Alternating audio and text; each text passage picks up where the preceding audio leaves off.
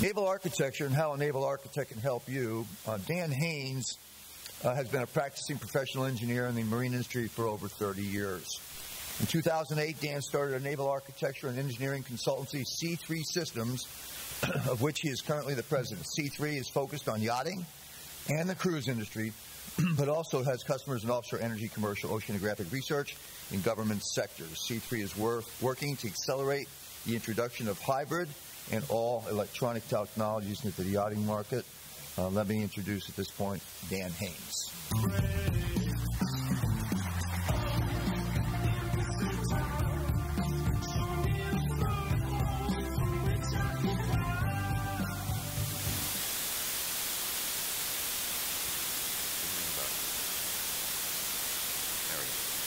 So I'm Dan Haynes. So I'm the chairman of the Southeast section of the Society of Naval Architects and Marine Engineers. And we use the term SNAME for that because the other is much too long. So I'll do that from here on out if I say SNAME. So kind of a bold claim. The reason I'm here is to basically try to encourage more communication between yacht brokers and naval architects. So this presentation is really aimed mainly at yacht brokers. Hopefully I can show you some ways that you can engage naval architects and improve your business. First, I'm going to do a pitch for the Society of Naval Architects and Marine Engineers. So SNAME is a professional organization. We've got 6,000 members across 85 different countries. As I mentioned, I'm the chairman of the Southeast section. That's the Southeast United States, which is Florida, Georgia, and South Carolina, and we have about 300 members in that region. So there are naval architects around, and I hope that you'll reach out to them. So what I want to do is kind of hit some key points of what naval architects do. It's an incredibly broad field, and SNAME in general incorporates engineering and naval architects and lots of other professions.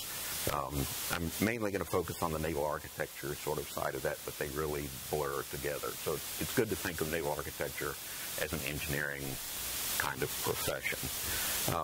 So basically what do naval architects do? Well, first off, we try to understand what a customer's needs are, and then we start designing ways to achieve those requirements.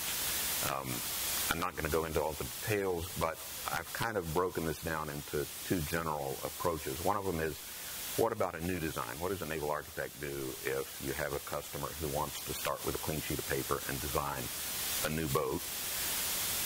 That's kind of the holy grail, and seldom do we ever get that opportunity. More frequently, we're invited to participate in some sort of refit.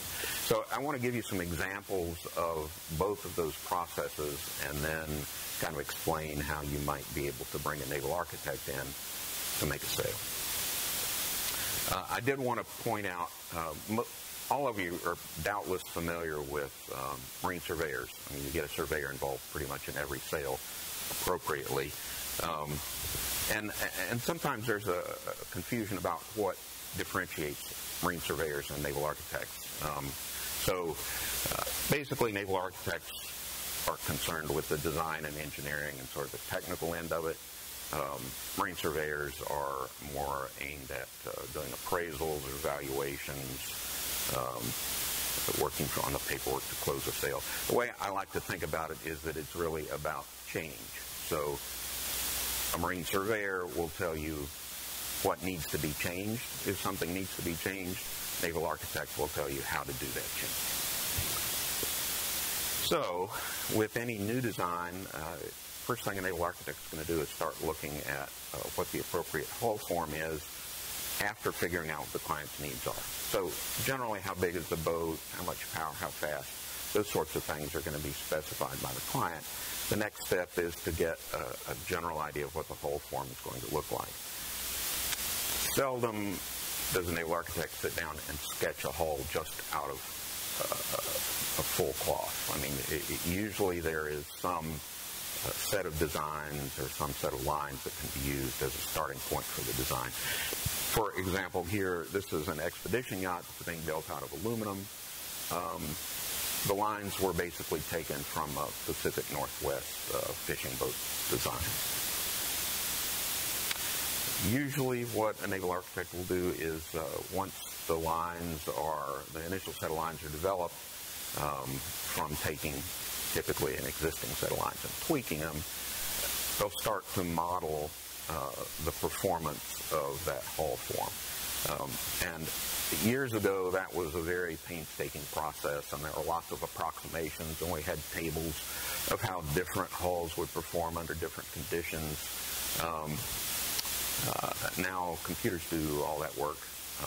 It hasn't really gotten easier, but it's gotten a lot faster and a lot higher quality. So this is a picture generated by computer software predicting how this particular hull will behave when it's moving through the water. And the nice thing about that sort of analysis is that you can go in and change little aspects of the hull or the conditions and quickly produce some representation of how the boat's going to perform.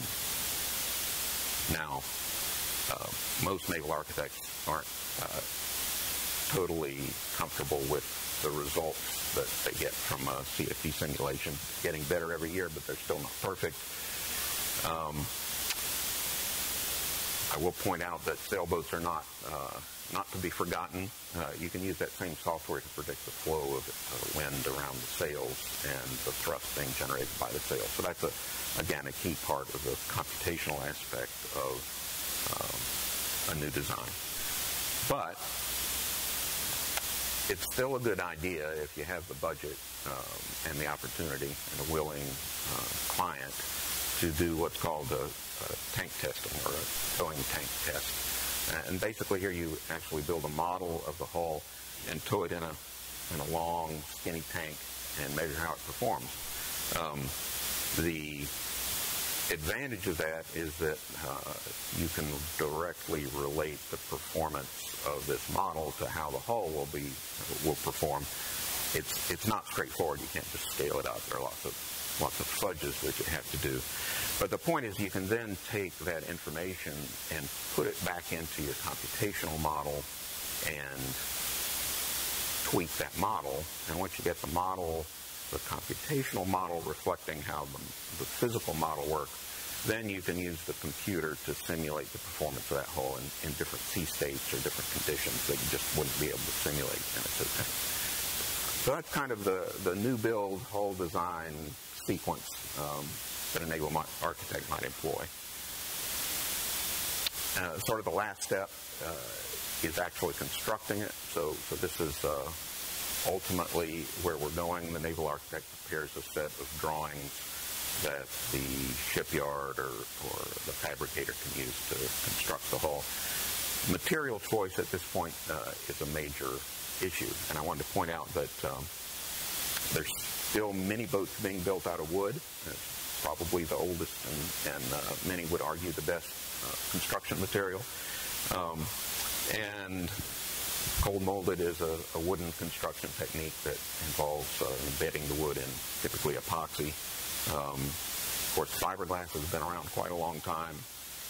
Steel, probably in terms of tonnage, there's more steel tonnage built than any other material. Aluminum is very popular for yachts, and carbon fiber, kind of circling back to that. 15 or 20 years ago, carbon fiber was a very exotic material. You'd see it on 12 meters and skis and very specialized applications.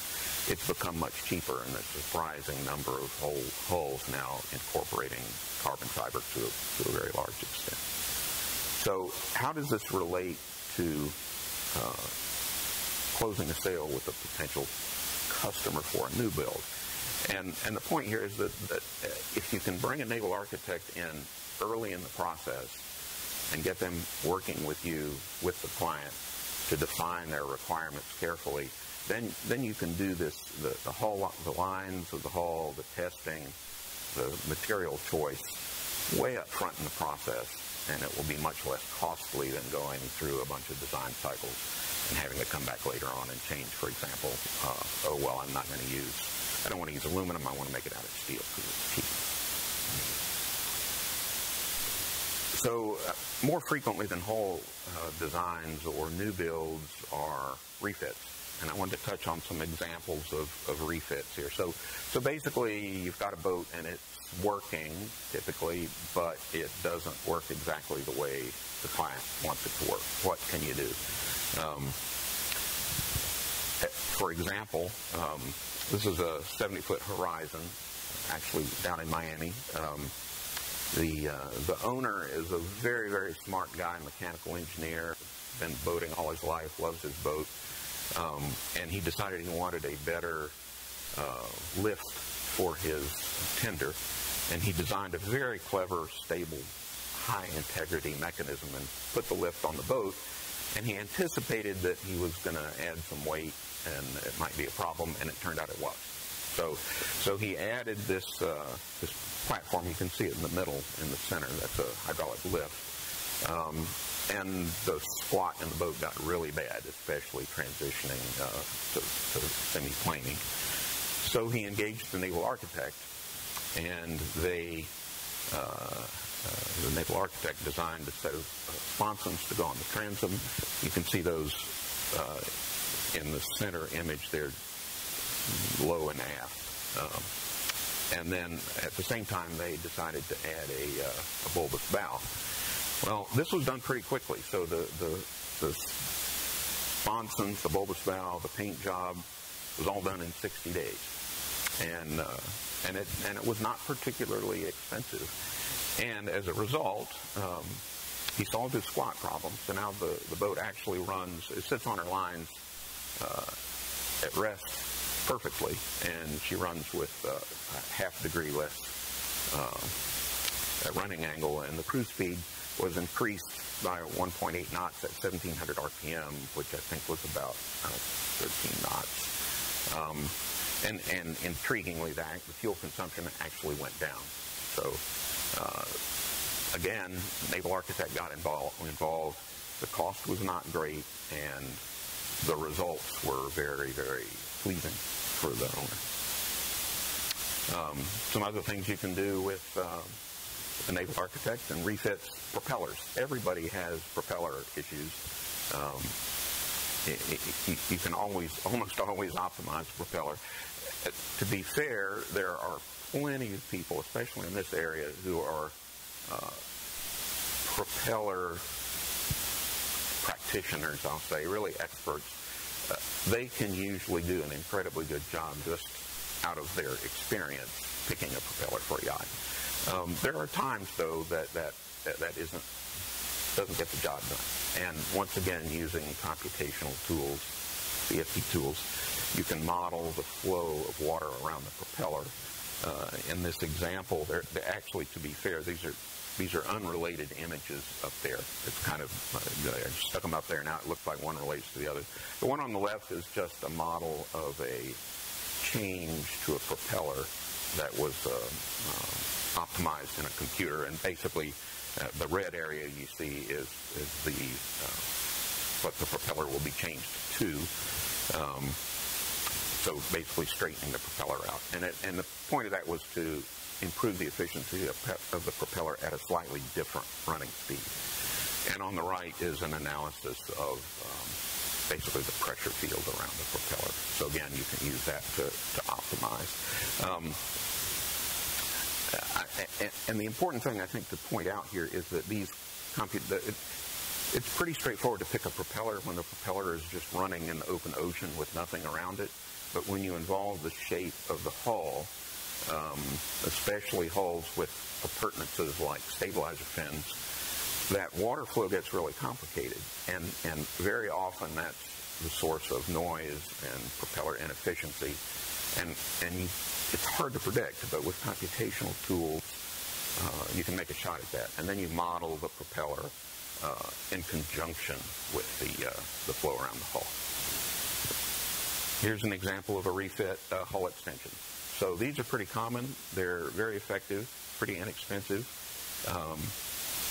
In this case, the transom was basically sawed off. There's going to be a 3-foot extension added.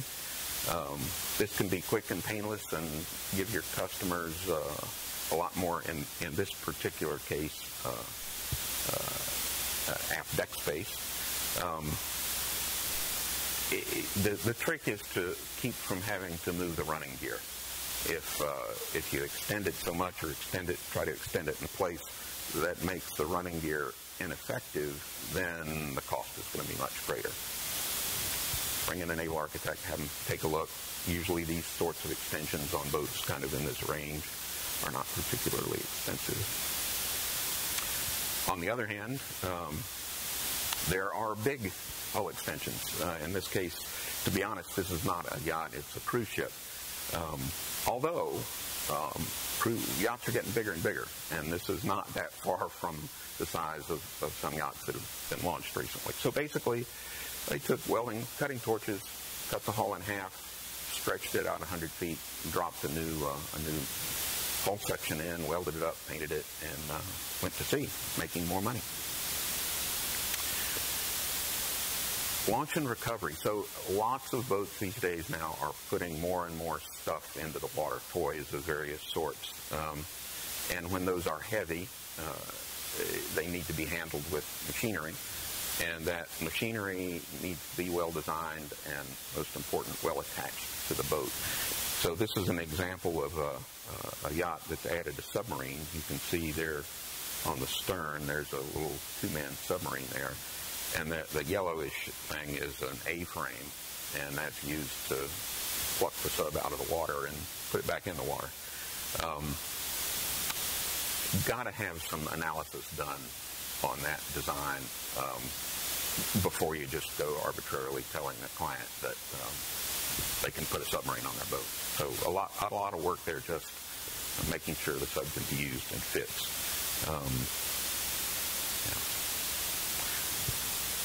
So that was just a smattering of things that naval architects do: new designs and refits. And they're all over the map. You can imagine all kinds of different applications for changes to a yacht that an owner might want to make.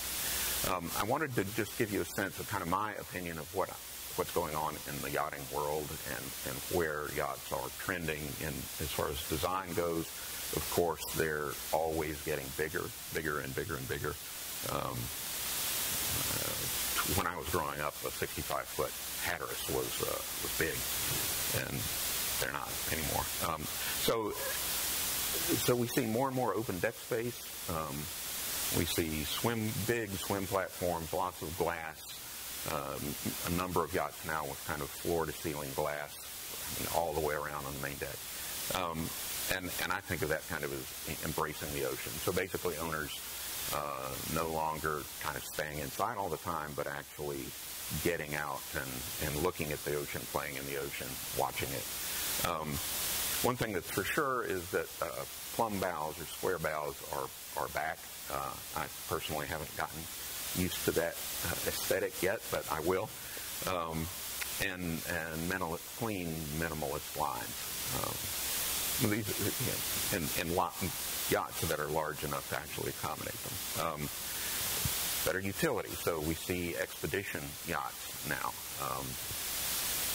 20 years ago, people didn't talk about expedition yachts. They're very popular.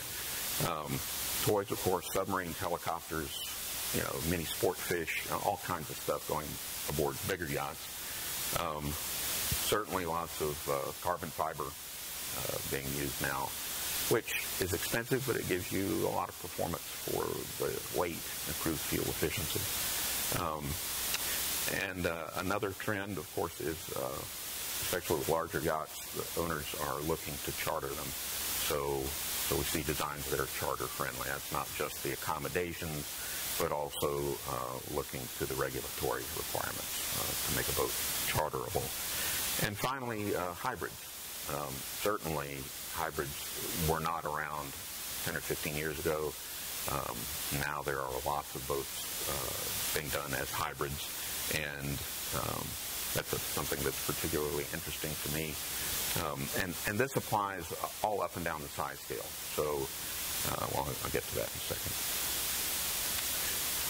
So just kind of zooming in, this is an expedition yacht, one of the bigger and more impressive ones that I'm in Sea Explorer. So these expedition yachts now are being designed to put people into really exotic parts of the world, just, Antarctica. I mean, really. Not everyone can afford a yacht like that, but be nice. Toys. My image is missing, but there used to be a submarine there. And I wanted to mention, it amazes me how many yachts now have submarines aboard. I have a good friend, a scientist, a deep ocean scientist, and he's been diving in small submersibles, scientific vessels for his whole career, which is long. And the number of submarines available for scientific use being operated by the National Science Foundation, for example, are dwindling, and yet these submakers are flourishing, and people are buying submarines to put on their yachts. We've got a company in Florida up in Vero Beach. They're in Vero Triton yachts, and also another one that's very popular both with yachts and crews is U-Boat Works. They're out of the Netherlands. They have a very nice line of yachts with depth capabilities up to 2,500 meters, which is actually deeper than a lot of deep ocean research submersibles can go.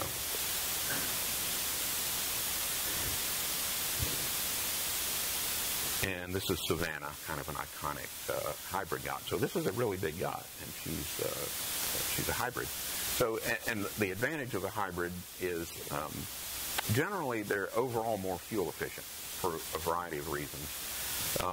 And specifically when they're in port or pierside, you often don't have to run the genset. So now they're super quiet. They're not very maneuverable and very quiet, making very comfortable. Doesn't just apply to boats of this size. There are a lot of sport fish now that are being equipped with hybrid drives, and the big advantage there is being able to troll with no engines running. So you troll on the batteries, doesn't take that much power, and it's much more pleasant. And we're starting to see all-electric boats. So here, this is a Hinckley 28, I believe. So no internal combustion engine at all. No diesel, no gasoline. Charge it up at the dock and very silently run away. And the problem is that they still have rather limited range. So this, I think the Hinckley is 25 knots and has about a 40 nautical mile range, which for a lot of folks is plenty. So, back to the theme, how do naval architects help close sales? Certainly with a new build, that's a long process, and there are lots of questions to answer, and having a naval architect aboard is going to help you quickly convince the owner that they're designing, envisioning, and that they're going to get something that suits their purposes. Another thing a naval architect can do is listen to what your client is trying to achieve, and then by knowing the characteristics of different vessel types, help the client get to that selection more quickly. And of course, you guys have been around boats a lot. You know these things. Refits are a big opportunity, and certainly if a customer is dithering, not able to make a decision on whether or not to move ahead, and they're dithering because they're not sure that there's a feature about the yacht that they like, see if it can be changed. Have a naval architect come in and take a look and say, well, yeah, that bulkhead doesn't need to be there. We can move it. It'd be cheap. Or, they want to move the bulkhead, and the naval architect says, well, you can't. The boat will fall apart. Sink if you move that bulkhead. So these are kind of the things that you can interact early on with a naval architect to work out. Basically, I would encourage you to find a naval architect and start working with them. How do you find a naval architect? Of course, referrals. I would recommend that you think about attending some of our meetings. Well, once a month we have a meeting of the section here in South Florida. If you want to give me your contact information, I will be happy to put you on the list and send you notices when the meetings are going to happen. And you can run into naval architects there. And we often have technical presentations. Might learn something. Look at the area of practice that naval architect participates in. So there are lots of different focuses for naval architects. So you have to make sure that you're getting one that does what you think your client is looking for. And of course, evaluate their experience. And most important, just talk to them about boats. I mean, you want a naval architect that likes the same things in boats that you like, because that's probably what your clients are looking for. So, please adopt a naval architect.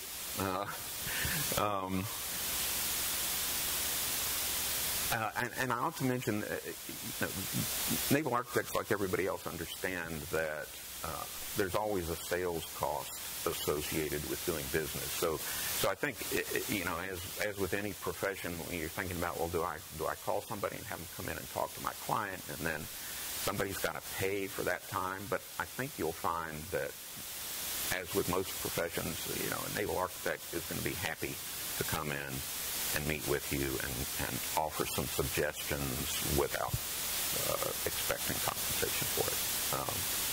On the hope that eventually that'll turn into a big project and I'll make lots of money.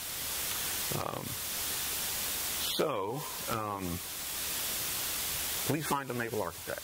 There are some of them here in this room. They are amongst you. Let me know and I'll help you put in touch with them. So that's it. Thanks very much.